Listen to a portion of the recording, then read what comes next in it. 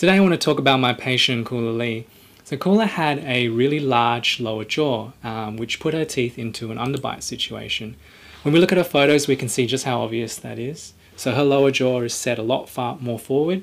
It's larger as well, which is part of the problem. And because of that, the lower teeth can't actually fit within the upper teeth, and so they have to sit on the outside, and that is what we call an underbite. When we look at her facial profile, we can see her lower jaw sits a lot further forward compared to the rest of her face. When we look inside her mouth, that underbite becomes very apparent. So here we can see that relationship which I was talking about. Now this is not a good situation because it can cause a lot of damage to your teeth, apart from the cosmetic connotations as well. So what we did with Kula was we put her into metal braces, and basically we aligned her teeth relative to each jaw individually, and then she had jaw surgery to position her jaws in the correct relationship.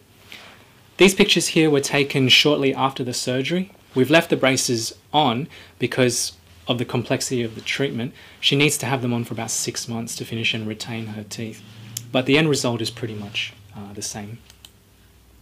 So here we can see some of those side-on views, and you can see just how severe that underbite was and how we put her now into a normal overbite relationship, and the teeth fit together a lot better.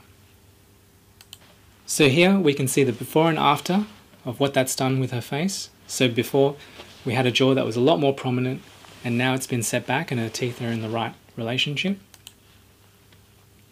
And this is where things become really apparent.